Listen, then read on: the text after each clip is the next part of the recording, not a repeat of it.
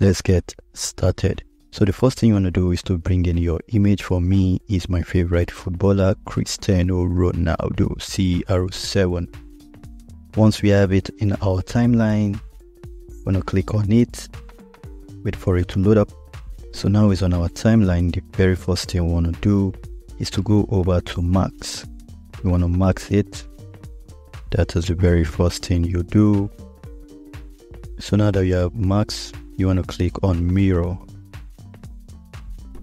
Okay, we are going to be adding keyframe to it, but before then I'd like to reduce this, okay, to the minimum, and then I'll turn this just slightly to the left like that, and I'm going to reduce it to something like that, right? And I'm going to increase the blend. Okay, so we have something like this.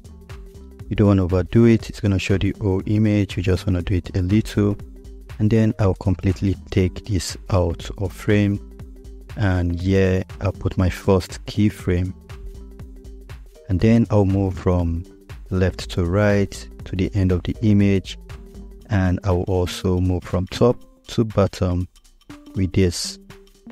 So that adds automatically another keyframe, as you can see it. This we're not done. We're just going to show you how it looks just without the borders around. You have to enhance it to make it better, right? So this is just the first step. Let's play the first step and you see it. That's the first step. The next thing we want to do is to add effect to it. Very important, we'll add effect, cool effect that will make it pop. So I'm going to be adding two effects. This will be my first one. Just drag it on top, not above, inside of it like that, and then you see we have that great effect going up there. Okay, so that's the first thing. Now we're going to add the fire sand also into it.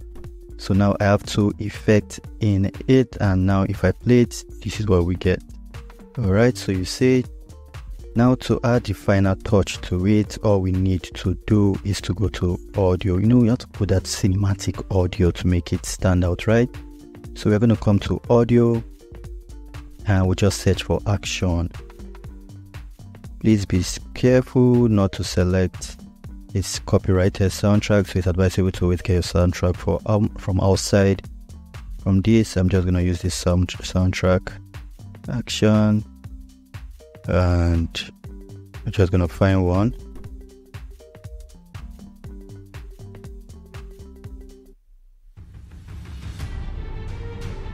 Okay, so I like this one. Let's bring it in. All right, so now we have this. We have it. We'll just cut it where it needs to end, right? So it needs to end here, so we'll do Ctrl B, cut it out, and we are left with the video and the sound. So we're just gonna play it from beginning, and this is how it feels.